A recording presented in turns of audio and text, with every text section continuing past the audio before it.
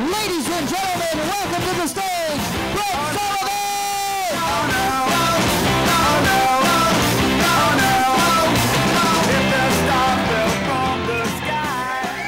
Thanks. Thank you, everyone. Thank you very much for coming. So I recently turned 28 years of age, which means I've been single for about 28 years.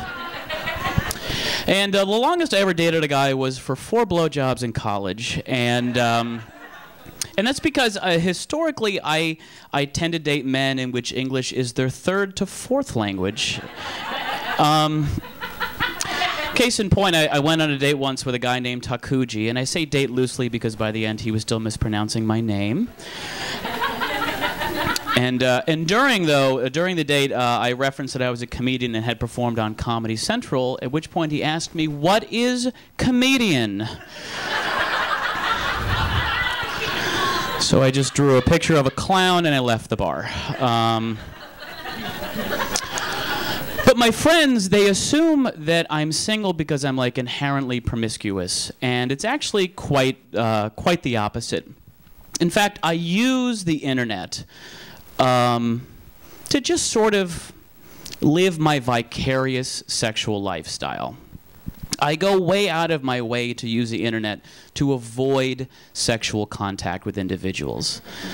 So I want to walk you through 5 examples of how the internet has changed my relationships, and I want to start with the very beginning. So. The most awkward conversation I ever had with my dad was in 1996, right after we got AOL. Because when we got AOL, the first thing I thought to do was to create a screen name, log into a sex chat, and pretend that I'm a woman. Fair enough.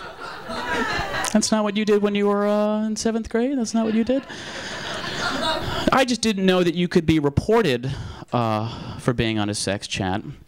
And that specifically your dad would receive an email with quotes as to why you were reported on his sex chat. And I was in, 7th grade, so this is mostly third base rhetoric, nothing too hardcore. But I remember doing this on a Friday night solo sleepover, as I called them back then. And I remember coming downstairs the next morning and sitting at the table, and all my dad said to me was, "Did you tell someone last night that you have a wet pussy?" And I tried to lie and say it wasn't me, but my screen name was my first, middle, and last names. Brent James Sullivan, 69. I added a 69 at the end, true to form. But shortly thereafter, I created a new screen name, and I went back to the sex chat. And this was actually a surprisingly profound moment in my life, because I realized for the first time that I could use the internet to communicate with whoever I wanted anonymously. So I could be whoever I wanted and whatever I wanted online. So cut to a year ago. I got down on the subway station at Bedford Avenue, and I noticed that like 25 feet in front of me there was this guy who was like so attractive that it was like annoying. Like, do you ever see someone who's so good looking like you kind of want them to die? Like, I just like hated him. But I immediately regressed back to being like a 6th grader, and all I could think about doing was somehow getting his attention, impressing him, and convincing him I'm like the coolest guy on the planet. Which was a total waste of time because he was clearly straight, and I say that because he was holding his wife's hand. A total waste of time. But in my head, I'm like, man, he is out of her league, and I am awesome. So as I was walking towards him, I could feel this balled up receipt in my pocket. So I had the idea to take the receipt, throw it into the trash can that he was standing next to from like 8 or 10 feet away. And in my head, that was going to blow his mind. He was going to see that and be like, that dude is so athletic. Maybe I am gay. Just planting seeds all around Brooklyn, planting seeds. So as I drew near at this point, he and his wife were kissing their baby. They had an ugly baby with them, which I assume is from her previous marriage. So I had to cough to get his attention. And he looked, but fun fact about me, eye contact gives me diarrhea. So I just averted my eyes, made the throw, looked back just in time to realize I actually hadn't grabbed a receipt out of my pocket. I'd grabbed a wrinkled up $1 bill that I just fucking threw in the trash to impress a heterosexual father of one or more children. And of course he saw me do this, so he gave me this look of confusion. And all I could think to say was, whatever. I don't need it. But then the train came. The train came, and we got on the train, and something very important happened on the train. He saw someone that he knew, and he started a conversation with that person, which enabled me to take our relationship one step creepier by muting my iPod, listening to his conversation, and feverishly typing clues into my phone that would enable me to find his Facebook profile later. So, for instance, his name was Chad. He was from Virginia, and he lived in Brooklyn. So I typed that all into my phone. And then to top things off, I decided to take a picture of him with my phone for later. This would be, I just bought my phone, so this is one suggestion for anyone who would like to covertly snap a photo of a stranger sitting across from them on the subway. Turn off the flash. Definitely want to turn off the flash. Because you turn into a gay creep pretty quickly if you don't. When the flash went off, we gave each other looks of equal levels of astonishment. And I was so embarrassed. I'm like, these phones are stupid. And then I got off the subway because I don't deserve to go anywhere. And I walked home. But when I got home, it took me about 2 hours to find his profile on Facebook. But unfortunately, Chad from Virginia's profile was on private. But I really wanted to see his pictures, and I don't take no for an answer. So I created a fake profile that I used to friend Chad. This is Laura Holscotter.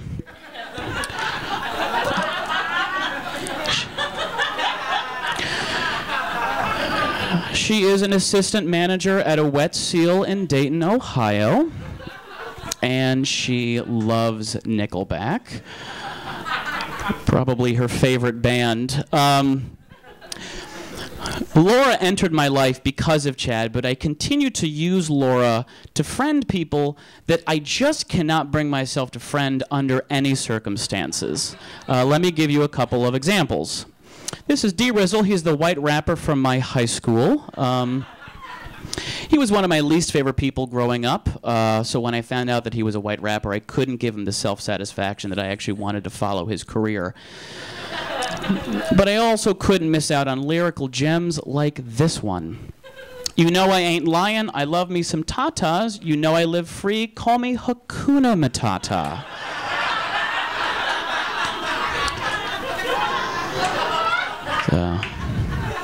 Talented guy. This is the guy I saw in a rerun of Family Feud.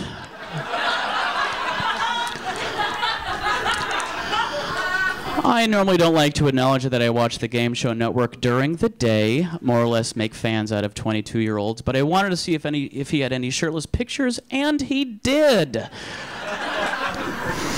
And the next one, this is a neo-Nazi who keeps tweeting about Obama's birth certificate. I would debate him myself, but I'm afraid if I did, his 8-year-old daughter would shoot me in the face. And you'll notice at the bottom that Laura is not a fan of that picture.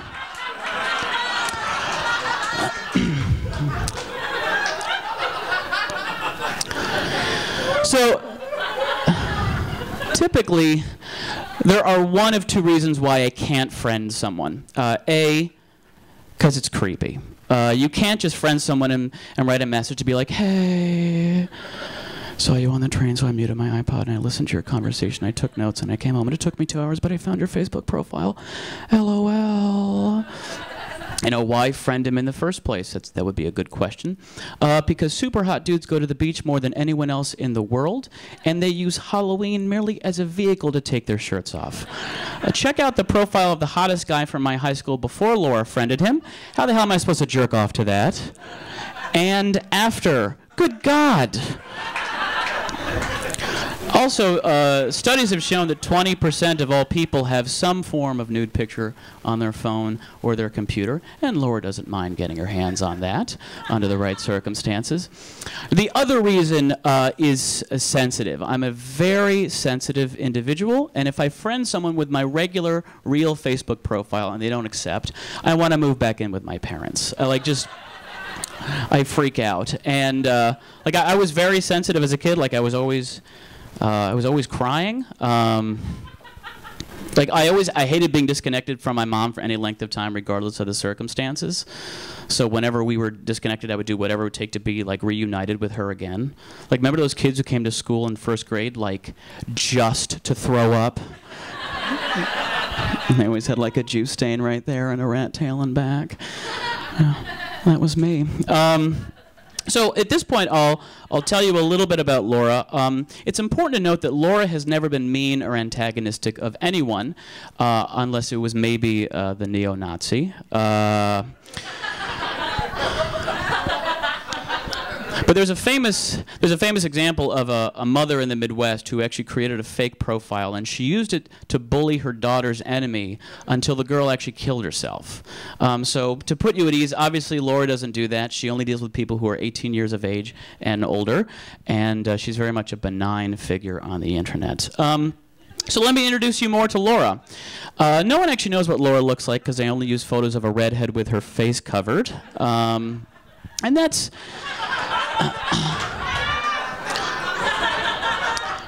partly for safety reasons, because I'm like, what if I randomly chose some girl's photos to represent Laura, and then, like, even though it's unlikely, that girl runs into the neo-Nazi and his daughter at a grocery store, and then he kills her or something. So I try to be as conservative as I can with pictures of Laura. So go to the next one. That's her in a hazmat suit. Does my butt look big? That is, and this was a photo I posted of her mother. Mama's going paintballing again. Because it's hard to make friends when you don't have any friends to begin with and no one can see your face. So what she had to do is she had to write a lot of like generic, bizarre, cliche status updates that inform people that she was in fact not a robot. This is one, oh my god, I love whales. I figured that was like an appropriate, cliche, female, cute status update. Go to the next one. Fuck you, Osama bin Laden, USA, USA.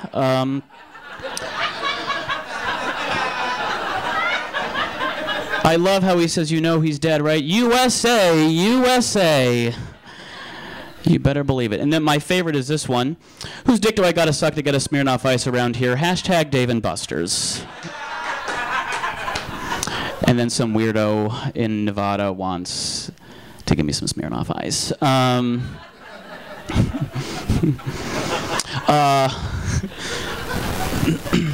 So what she had to do, Laura had to, once I created these status updates, she had to friend random individuals. And the first person who accepted, she had to friend all of his friends. So most of her friends are in Beaver Dam, Wisconsin, which is a shitty town about 30 miles from Green Bay. And sometimes people, when she friended them, were skeptical. So she had to send them messages insinuating that they've met before, although typically while blackout drunk and at a Smash Mouth concert.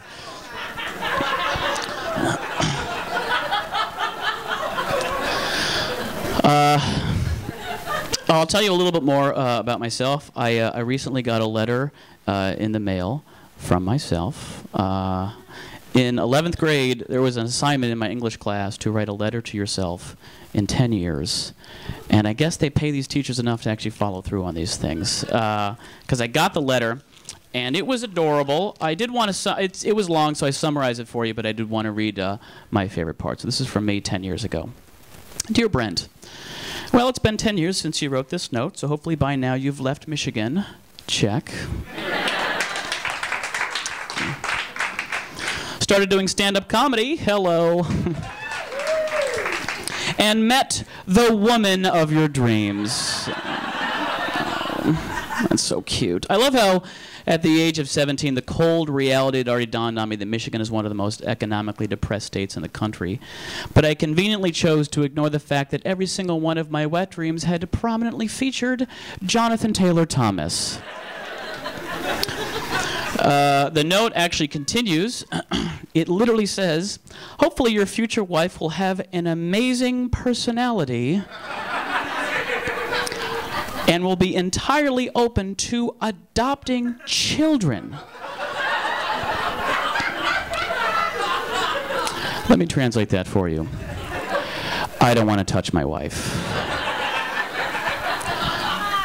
I don't want to touch this woman. We will high five once a year on Christmas Day.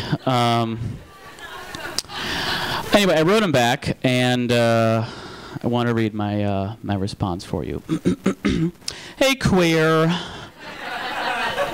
I still remember the last crush you ever had on a girl was Dominique Moceanu, who some of you may recall from the 1996 Female Olympics gymnastics team down in Atlanta. I remember you noting to a friend of yours at the time that you found her particularly attractive because, and I quote, her breasts are so small and muscular. Good luck at prom. Brent Sullivan. So when I was a kid, all of my crushes were from afar because that was the safest thing to do when you're like a closeted high schooler. I graduated with 600 people, and there were no other out gay men in my graduating class, despite being in a surprisingly liberal college town. So I think in a lot of ways, gay youth tend to navigate their sexuality almost like a spy in enemy territory. And that you have objectives that you are trying to accomplish, and you can't let anyone understand what you're actually looking to do. So for me, you know, high school was my Vietnam. But instead of fighting communism by undermining the Viet Cong, I was just constantly trying to trick my classmates into taking their shirts off.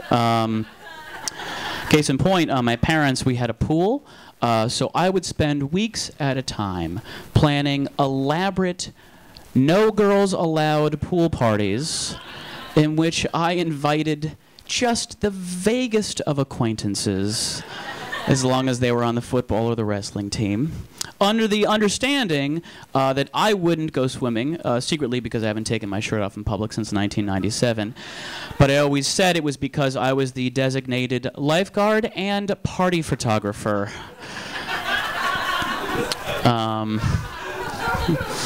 And also, this is partly why I love porn. I love porn. I've spent a lot of time. In fact, let me tell you, the very first thing I did as an adult, the first thing I did, the moment my parents dropped me off at my freshman year dorm room, and before they had left the hallway that housed my room, I had joined a porn site. Because I had had a very tumultuous relationship with porn prior to college, because my parents are big feminists, so they think it's derogatory to women. And it's like, not if it's two dudes, but all right.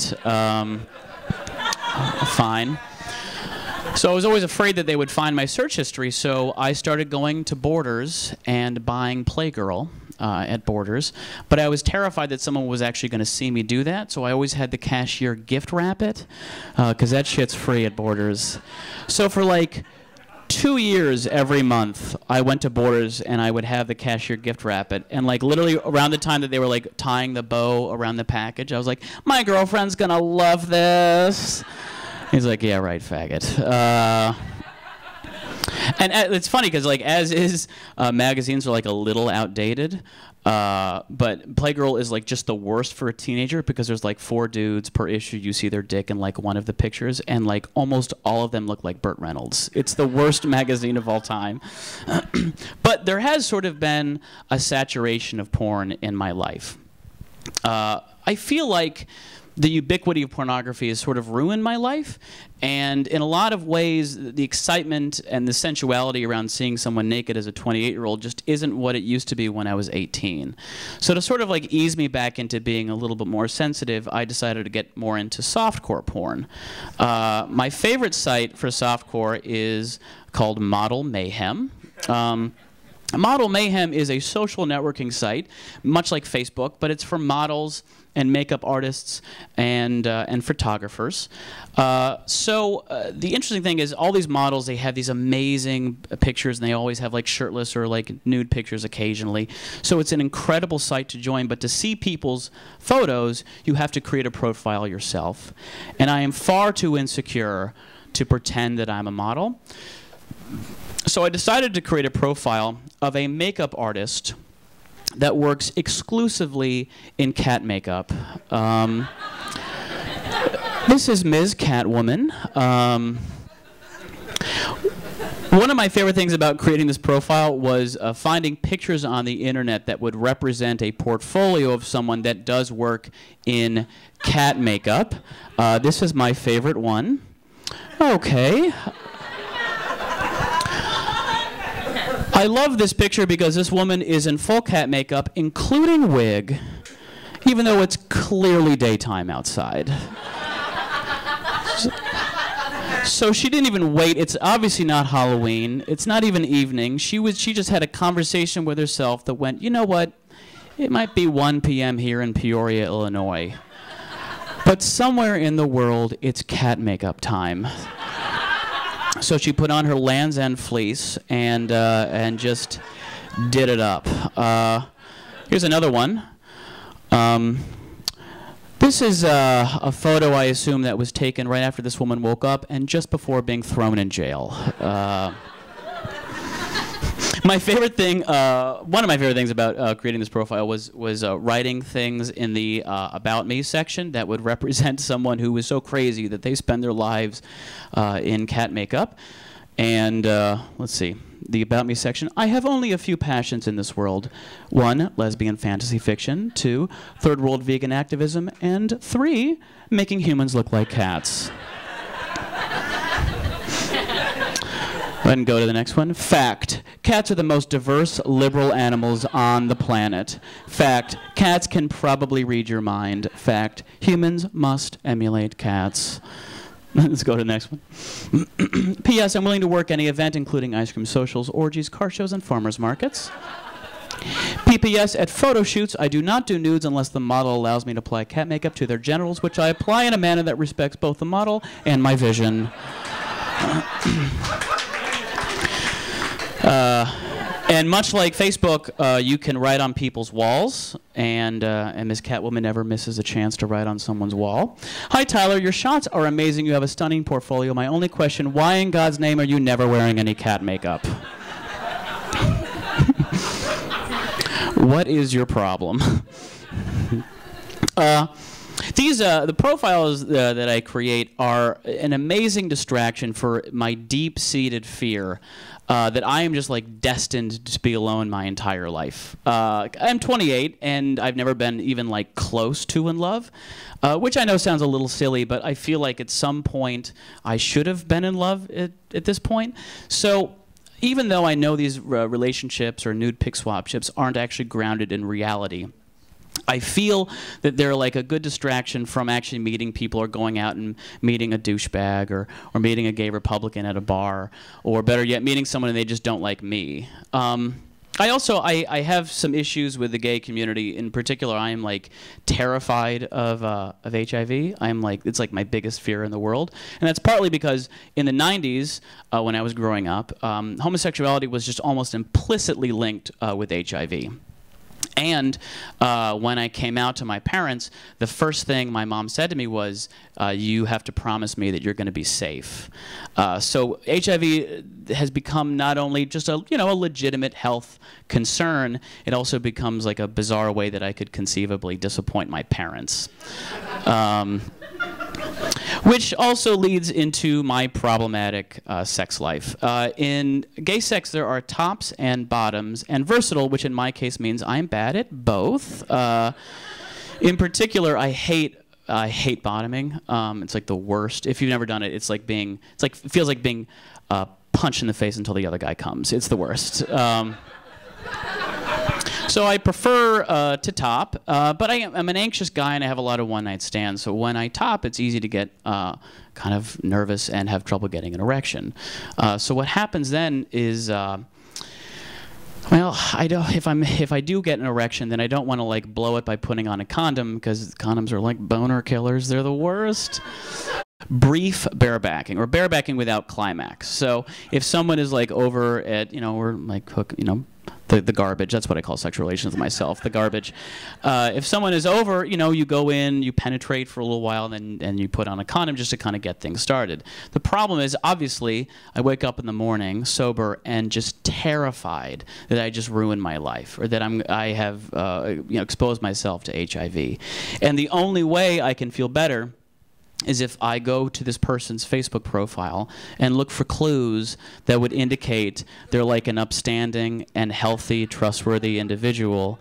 Like one time I remember giving the sexual handshake to a guy with a ponytail. Like, what am I doing with my life? And then the next morning I logged into his Facebook account and I saw that he loved Scrabble and his favorite movie was Sister Act. So I'm like, oh, thank God he's safe. He's fine. But with every unsafe encounter that I have, the more anxious that I get, the harder it is to get an erection. The harder it is to get an erection, the more likely I am to not use a condom. And it just becomes a vicious cycle until I am spending more time avoiding sexual contact than actually embracing it. That's also why I've sort of delved into YouTube porn, which is my favorite type of amateur porn. What YouTube porn is there's like just dudes on YouTube that have like videos of them like working out and shit, like with, you know, no shirt or whatever. And sometimes at the bottom of their profile, there will be they'll say, "I sell private videos," which means I will send you a jerk-off video for $50. And it's amazing because like amateur porn is incredible because there's like no production values, and so there's like always like some shitty like owl clock in the background or something, and it's just a wonderful reminder that this is like real. So I love doing this, but in an unregulated market as amateur porn, sometimes you send someone money and they just steal it. They just don't send you a video, and that happened to me once. I sent this guy $50 to send me a jerk-off video, and he just didn't. And I was so angry that I called PayPal to file a complaint, assuming that they had like an investigative arm that would break into his home in Slovakia, by the way, Eastern Europe, and arrest him on the spot. I did, though. I had the foresight to know that this conversation was going to be the saddest, most pathetic conversation of my entire life. So I was fortunate enough to record the conversation. I'm going to play it in a minute. One thing to keep in mind, when I buy these videos from people, I never use my real name because I don't actually want them to be able to find me and kill me or whatever they're going to do, even if they live in Slovakia. So let's play the clip of me reporting this guy on PayPal.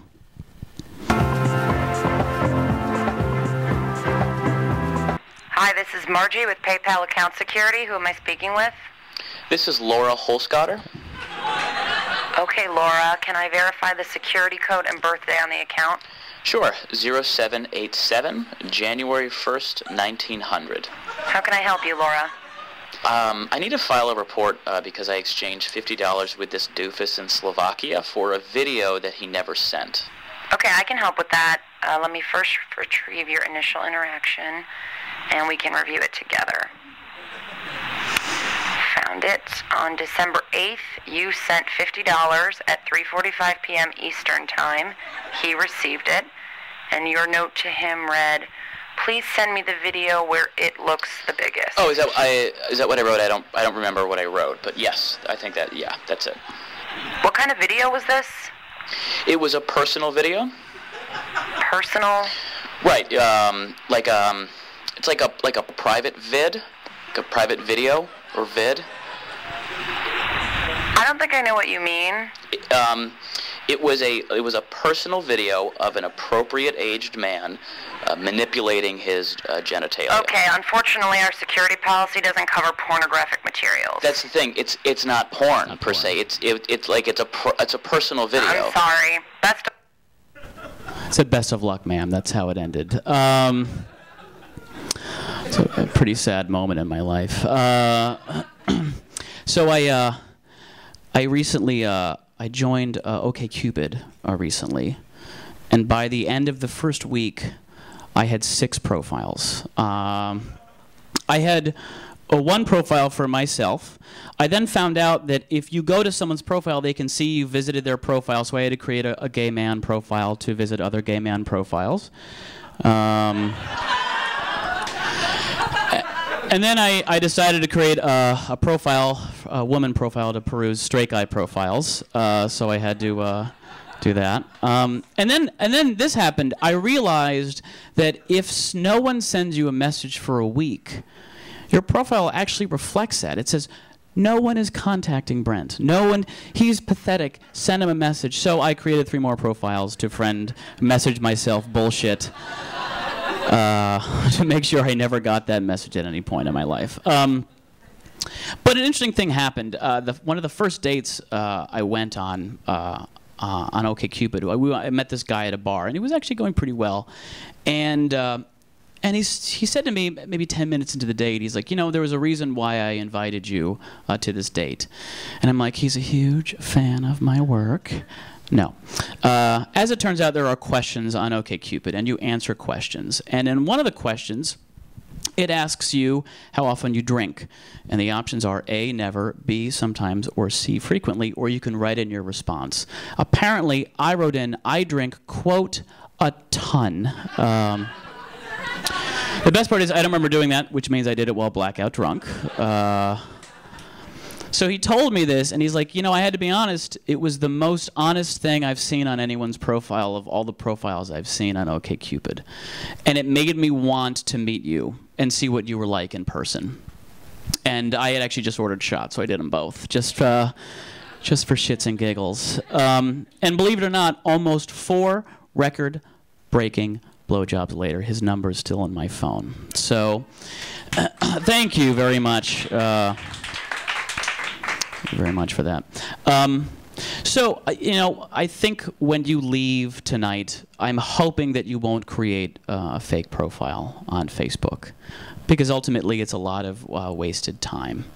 But if I have inspired you to go home and to create a fake profile to friend the white rapper from your high school, could you please just do me this favor? Send his nudes to Laura Holscotter. I would appreciate it very much. Well, thanks for coming, everyone. I hope you had fun. Thank you to Justin in the booth. He did a perfect job. All right, thanks a lot. Thank you.